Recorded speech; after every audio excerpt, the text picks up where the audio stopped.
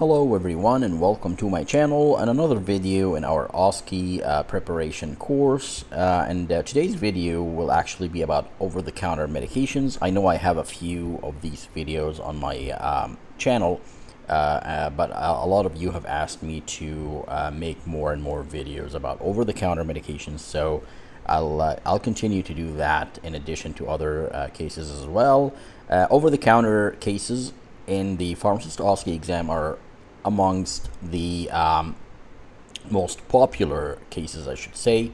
So you'll see a lot of these, and no matter how much you practice, you never know what you'll get in the OSCE, in the actual OSCE, but practice is actually very good.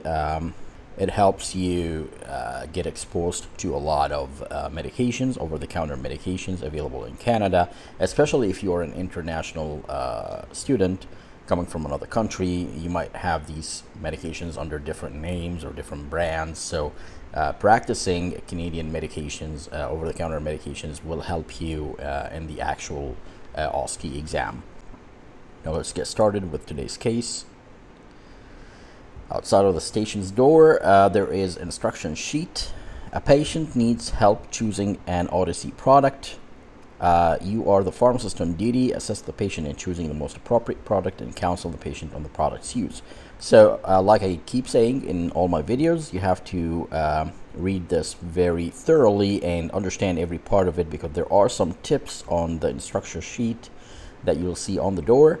Now you know that you need to help the patient choose an OTC product. That means there is more than one OTC product that will be presented in the room. You're the pharmacist and you need to assist the patient to choose one product and then counsel the patient on how to use that product. So you're not just going to pick a product, you have to counsel the patient on the use of that product. Once you hear the final buzzer, proceed outside the station and follow the instructions or the directions of the assessors. Inside the station, once you enter the station, take a seat at the desk. You'll see an assessor, a person sitting at the corner of the room. They are documenting everything, your interactions, and scoring your interactions basically. Immediately scan the desk to see what's provided. You'll see a few boxes on the desk. You'll see some references, paperwork. Don't spend too much time trying to understand what's going on the desk, because you only have 7 seconds before the patient actually enters. The patient is actually an actor or actress. And then as soon as you hear the buzzer, the patient will enter the room and take a seat at the desk.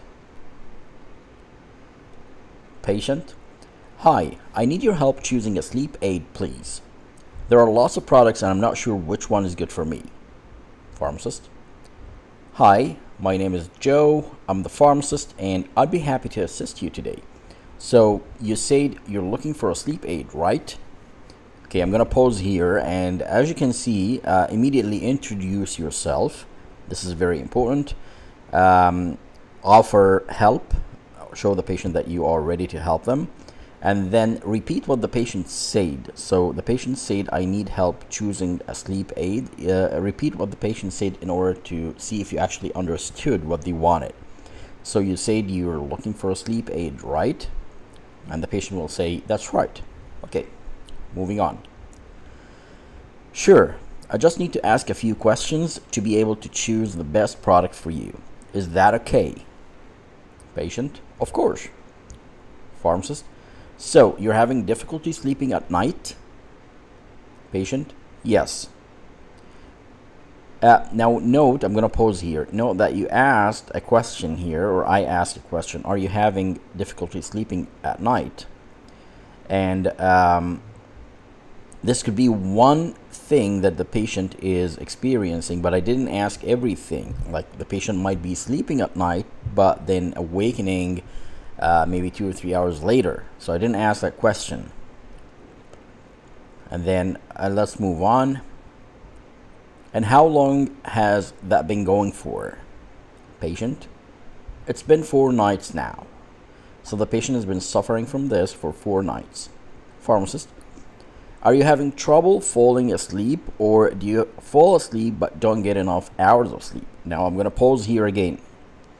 As soon as the patient said 4 nights, I immediately, like, it came to me that there could be more symptoms. It might not be just difficulty sleeping at night, because 4 nights is a lot. So maybe the patient was able to sleep in like some of these nights, but woke up earlier than they should. And that's why I asked this question here, to clarify exactly what's going on with the patient. All right, moving on. The patient will respond saying, sometimes I can't fall asleep at all, and sometimes some other times I fall asleep but wake up 2 hours or so.